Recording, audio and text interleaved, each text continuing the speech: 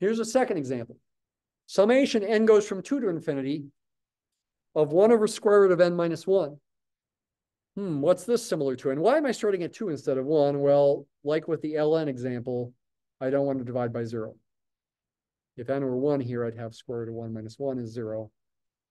I want to avoid dividing by 0. This is similar to a p series with p equal to, well, 1/2, which is less than 1, which diverges. Should I write n goes from 1 to infinity here or 2 to infinity? It really doesn't matter much. I'll write 2 to infinity just to relate it more clearly to this series in question. We know this diverges, though. So we suspect this is going to diverge as well. And it does. What is a proof of divergence? Once again, do the same structure. Define an and bn. But be careful. The way our comparison test in the book is set up, when you're trying to prove the series in question diverges, it should really be the bn's instead of the an's. Let bn be the terms of the series in question, and an be the series that you know about over here. It's not that you couldn't switch the labeling around. It's just to be consistent with the way our book's comparison test is stated. That's the best thing to do. To have the form of the inequality go in alphabetical order, so to speak. That's what we're after. We're interested in knowing the sum of the bn's diverges by using the fact that the sum of the an's diverges. The an's are smaller things, hopefully. If the sum of smaller numbers diverges, then the sum of bigger numbers should also diverge. That's the intuition of the comparison test. And yes, it is true. Then these things are non-negative and an is less than or equal to bn.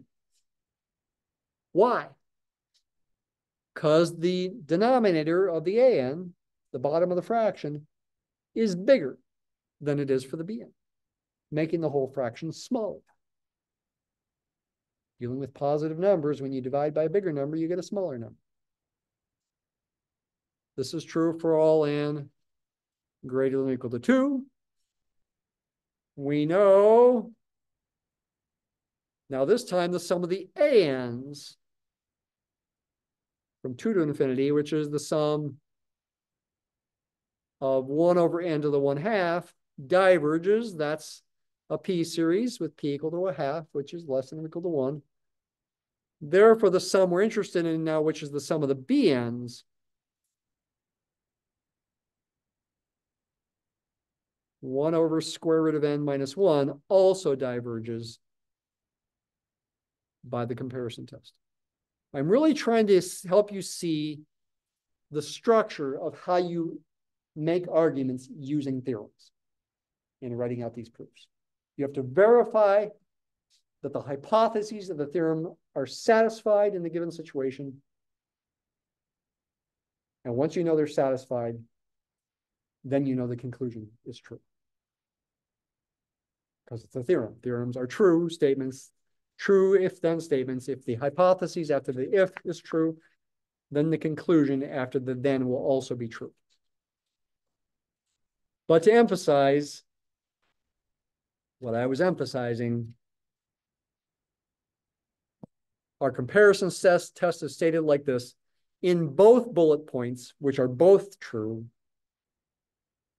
the an's are less than or equal to the bn's. They're going in alphabetical order here. So the first bullet is for proving convergence of the an's when you know convergence of the bn's, the series, not the terms.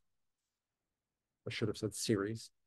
And the second one's about proving the divergence of the series for the bn's when you know the series for the an's diverges.